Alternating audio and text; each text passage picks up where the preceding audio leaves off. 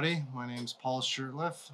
Welcome to the Moonlit Fly Fishing YouTube channel and also West Texas Bugs Studio. So today in the vise is the Dave's Hopper, and it's tied on a Moonlit MLO 52 or 54 hook, and for the tag, I've got a piece of dyed red deer belly hair. For the body, I have it's Semperfli's poly yarn, and then I've got a body hackle of speckled furnace from Whiting, and then the underwing is also deer hair, and then the legs are golden pheasant knotted, and then the wing, the over wing is mottled turkey. It's cinnamon tip turkey tail, and then for the hair head is just deer hair, dyed deer hair stuff right here, spun in clips. So let's get going on that.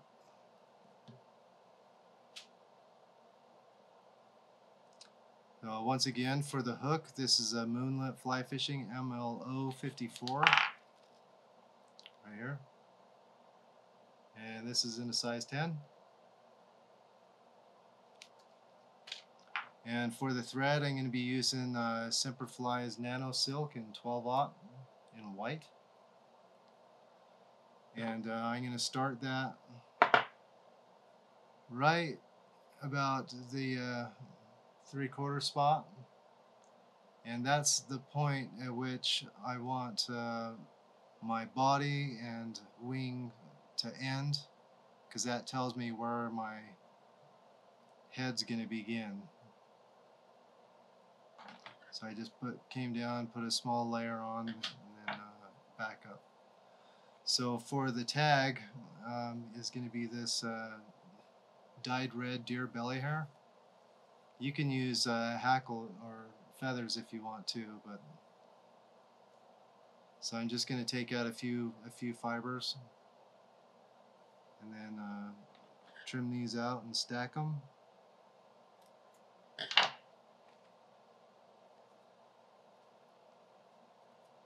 Remember to try to get all the underfluff out whenever you're working with hair, because it will not want to cooperate with you if you don't.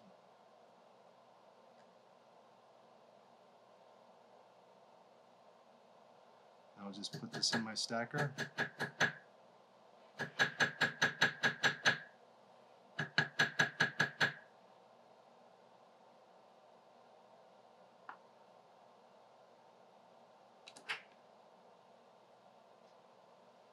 So I've got a small clump right here. I'm just going to kind of measure it. I don't want it to come very far. It's just going to be a small tag. I'm going to take that measurement, and right here at my tie-in spot, I'm just going to tie that in, tie that down, and then I'm holding on to those tips, and I'm just going to kind of spiral wrap that back, keeping those on top as best as possible. And then I'm going to take those down into the bend, just a little bit into the bend, just like that. And then I'm going to clean this up a little bit.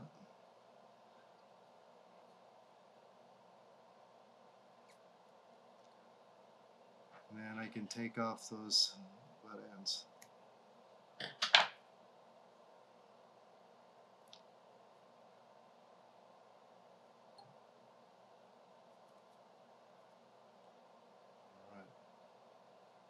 Now I'm going to tie in this Semperfli's poly yarn, and you can use you can tie this in whatever color you want to, but I'm going to do yellow. So this is in a yellow color, and this is it right here. Semperfli's poly yarn in yellow. And I'm just going to take a clump of that, and it's right off the card. I'm not reducing this at all. So it's right off the card. And I'm going to tie that in right there.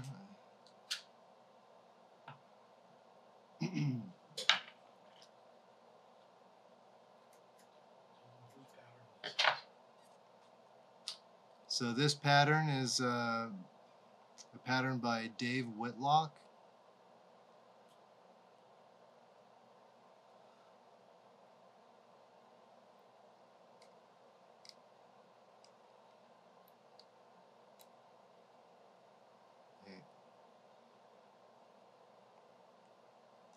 So I've carried that down, I tied in right here, and if you've noticed I haven't tied in anything past that point. Because like I said, this is going to be a gauge to tell me where the body's going to end and where the head needs to begin. So right here at this point, at the back, now I'm just going to take and make a little loop, just like that, and then tie that in, tie that down again. A couple of really tight turns.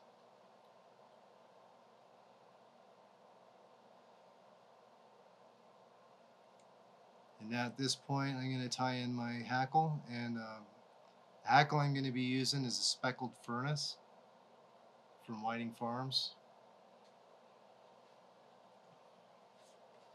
This is the saddle pelt. Oh.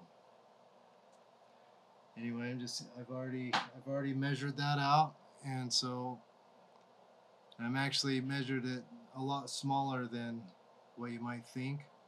I only want those fibers to be about as wide as the gap or a little bit smaller. So I'm going to tie that in right at the back, and I'm going to prep the feather just like I do with parachutes. I want the top or the shiny side to go forward. So I'm going to orient that feather with a tie-in spot so that that first turn will turn how I want it to. Just like this.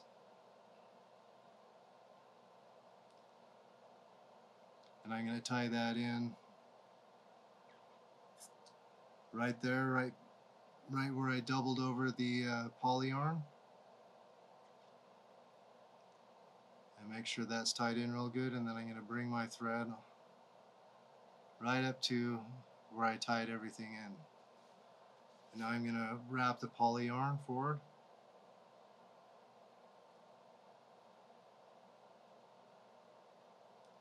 Let's see.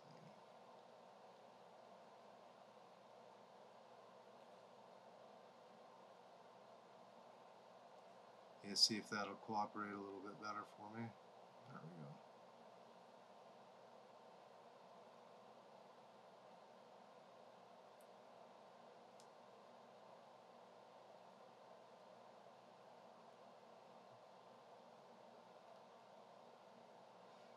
And I'm just going to wrap that poly yarn forward, keeping that pretty as tight as I can. And right up here, I'm going to tie that off.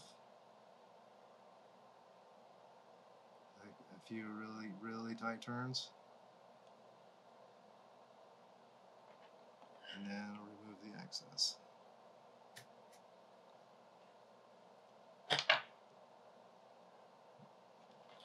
So I'm going to clean that up just a hair.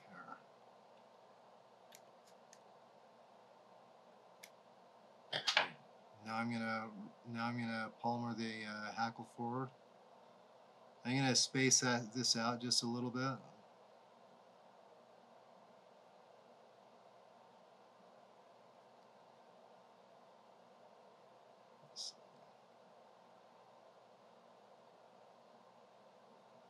There we go. Nice even spaces.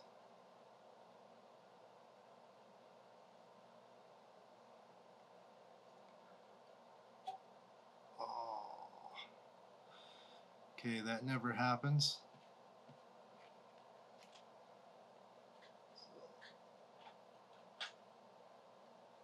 That just goes to show you how much pressure I was putting on that. So I get my hackle pliers out and start over again.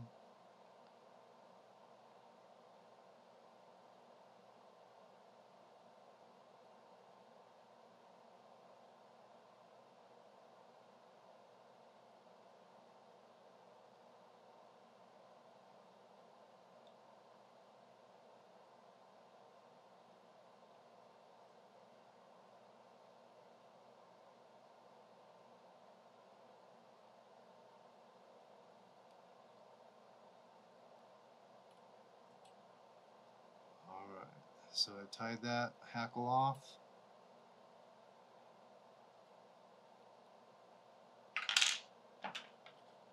And trim off the excess.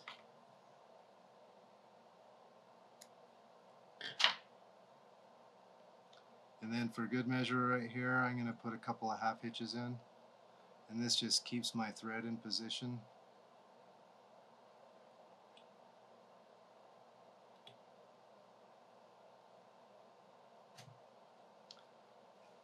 As I just break my thread.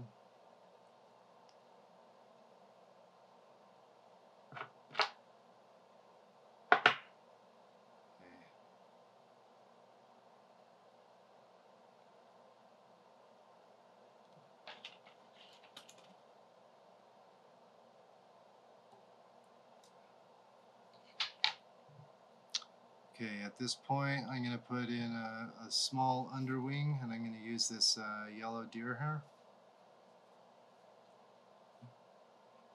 And I don't want very much, just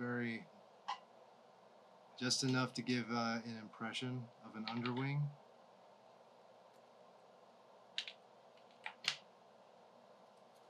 And once again, you have all this fluff and stuff right here, and I'm just going to take that out.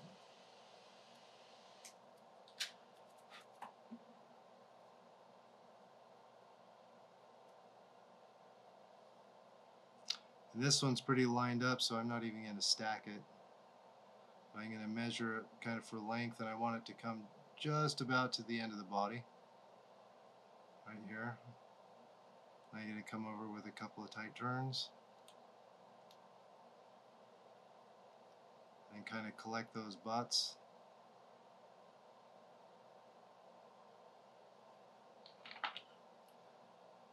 Come in here with one cut and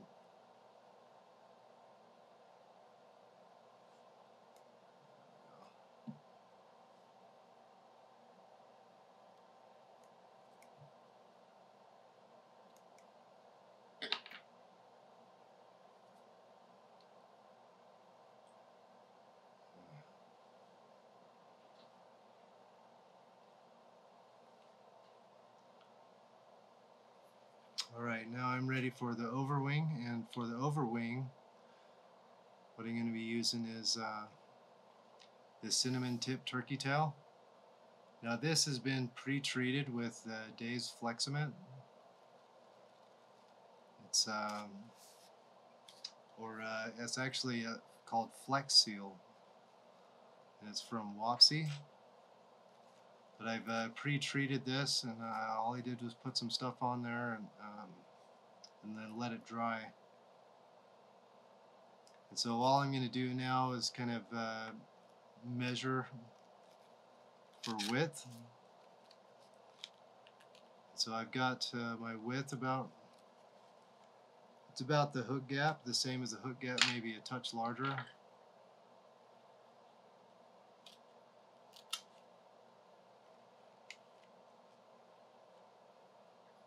And so with turkey, it's a lot, the fibers are actually thicker towards the back than they are towards the front.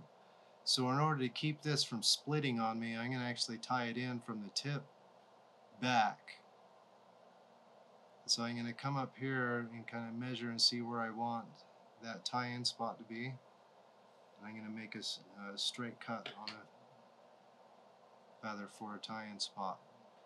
I'm just going to kind of set that down and kind of roll it over on the top.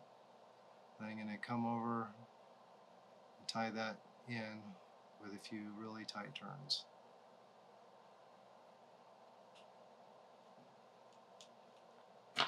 And now to create the back of the wing, I'm actually going to continue that fold, and then I'm going to come in with a back cut. And I want that wing just a little bit longer than the body. And see what that did is that turned made the wing like that. Then I'm just going to round out, because I don't want it a real sharp point, so I'm just going to round that back just a little bit more.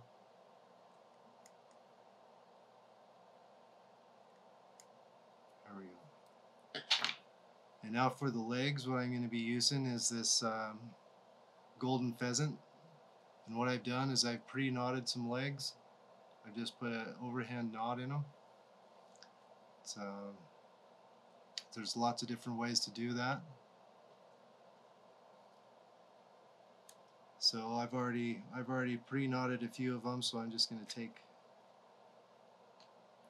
take two of these legs, and they're about, I don't know, between 6 and 8 individual fibers.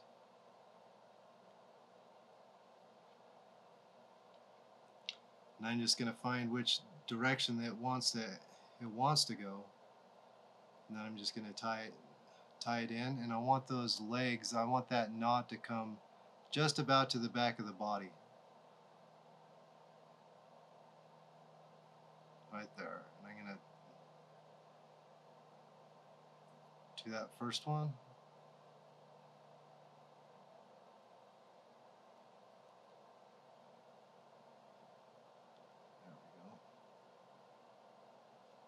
Now I'm going to do the same one on my side.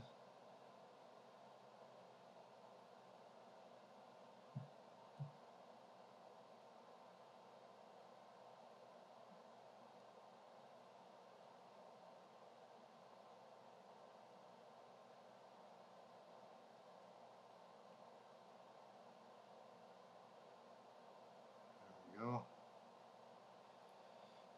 Now before I go any further, I'm going to put a half hitch right here real quick. And this just keeps my thread in position where I want it.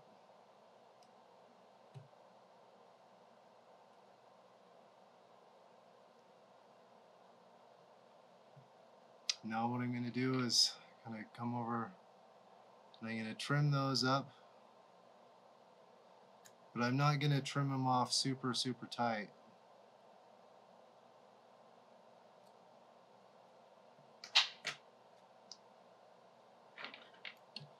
So now what I'm going to do, because I found this adds a whole bunch of durability, and I'm going to put a little drop of super glue right here at the base of those thread turns, and where all the other materials are coming up, are tied in. I'm just going to put a little drop in there. That's just going to kind of keep everything together. I'm going to allow that to dry.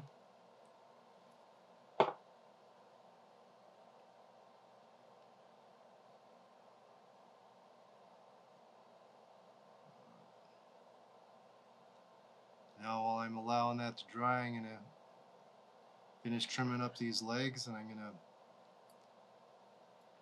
pull them together, and I'm pretty much going to take them in half. You can make them as long as you want to, but now I'm going to come out and thin these up just a little bit from both sides.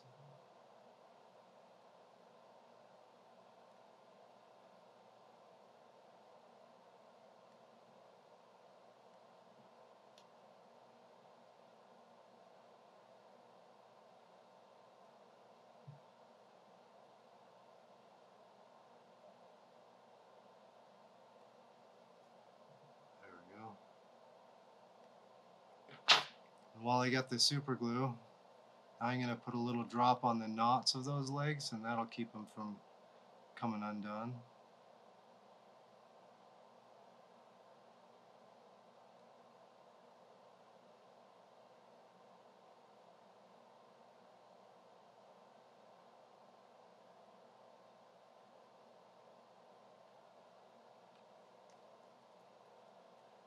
allow that to dry for just a minute. And now I'm going to prepare the collar for this. And what I'm going to be using is this it's that same deer hair that I used for the underwing. And I'm going to take out a clump that's, I don't know, a pretty good sized clump, bigger than you would think, or that you would used to use.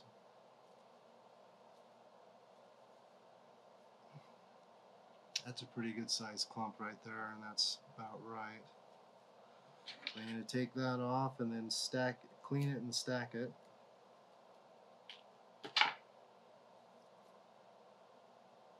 Oh, this has a lot of underfluff in it, so I'm going to do my best to get as much of that out as I can.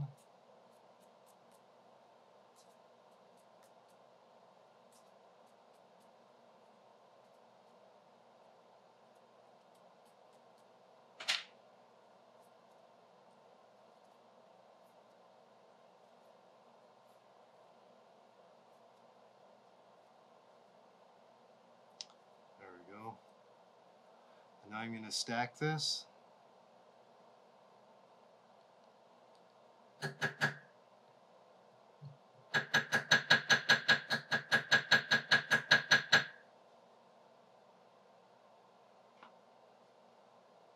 There, I've got my stack clump nice and stacked.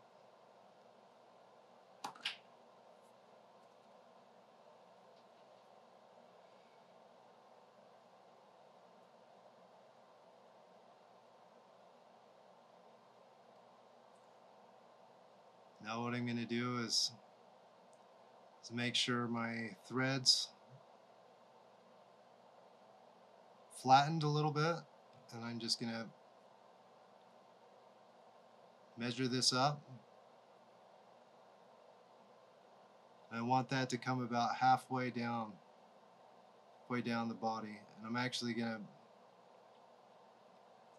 kind of mold this around a little bit and then pinch it.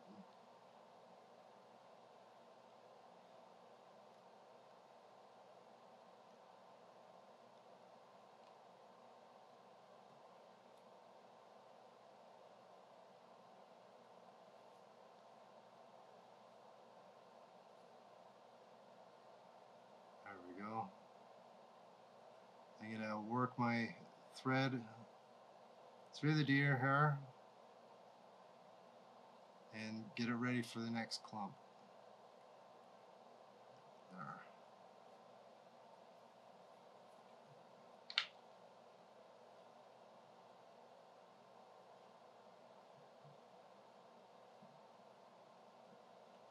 Okay, so for the next clump, I'm actually going to spin it. I'm going to take a pretty good sized clump. I don't have to stack it this time, but I'm going to spin it.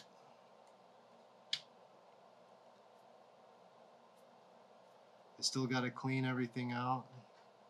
So once again, it's got a whole bunch of this fluff and stuff. I'm just taking a comb to it.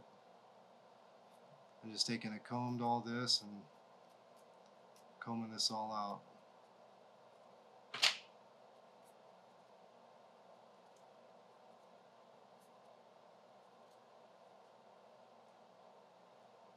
Now I'm going to set this on top. I'm going to make sure my thread's flattened out, so I'm going to give it a counterclockwise turn. I'm going to come over once, twice, and then put a little bit of pressure and then keep turning to tie it in.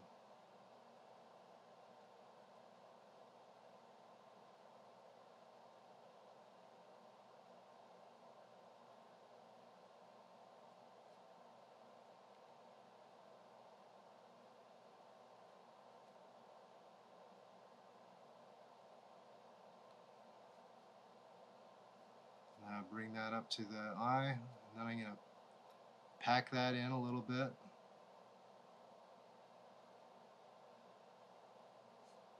Give me space for another clump.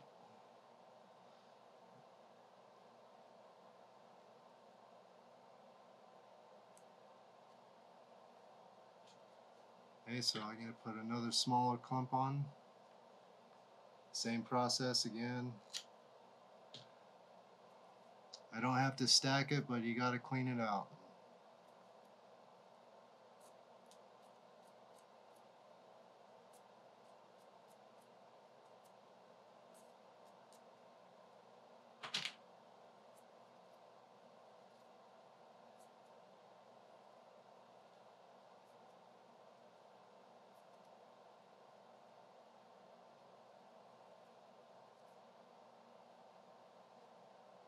Okay, so I'm going to set that down again, and I'm going to come over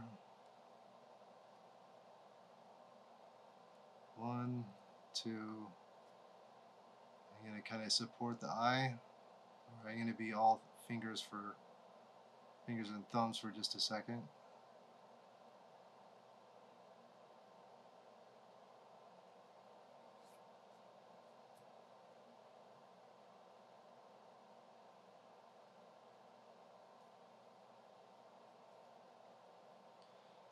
I'm going to pack this back so I can find the eye.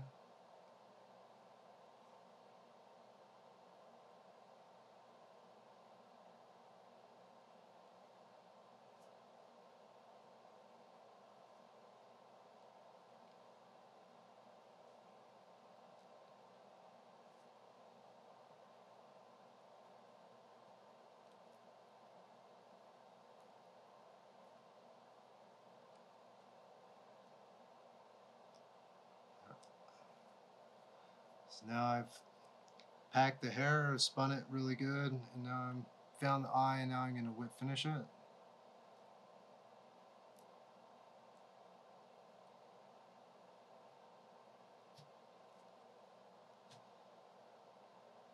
I'm going to do two whip finishes with nano silk.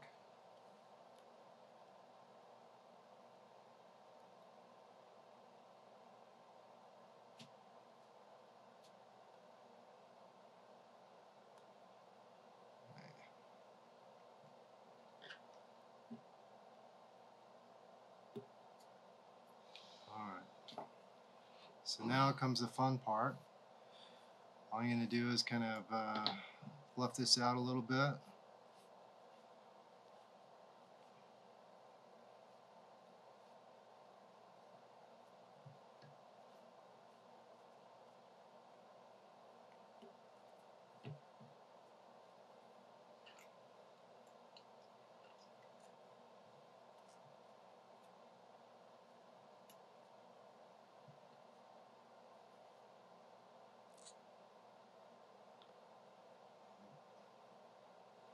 Normally I take this out of the vise to do this, but I'm going to leave this in the, if I do, you guys won't be able to see what I'm doing. So basically what I'm going to do is this is the eye of the hook, and I'm going to make a straight cut flat on the bottom, and then I'm going to kind of make a box shape. So I'm going to come straight through about right here, and then right here, and then about right in here. Straight cuts with a razor blade. I have the double edge razor right here. I'm going to kind of turn this to my side so I can see, and I'm going to come a straight cut on the bottom all the way over. I'm just going to take a little bit at a time so I can see what I'm doing.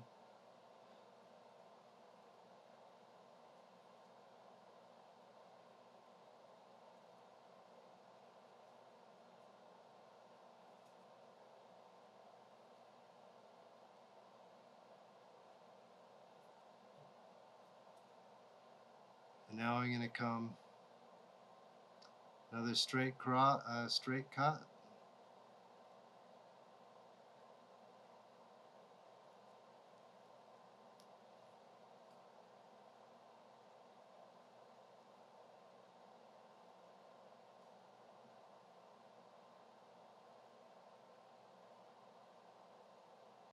Well, I've taken this out of the vise to do some of the final trimming. Like I'm still working on it, but that's basically, so you got the box shape on the head. Okay. There's my, maybe a little bit more trimming. I'm just going to kind of come up here on the head just a little bit.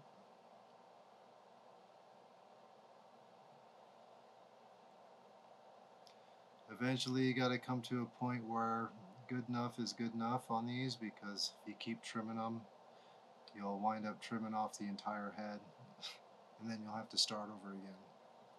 So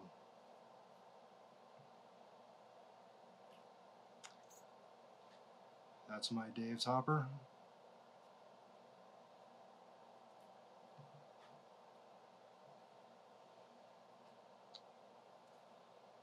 And I hope you enjoyed.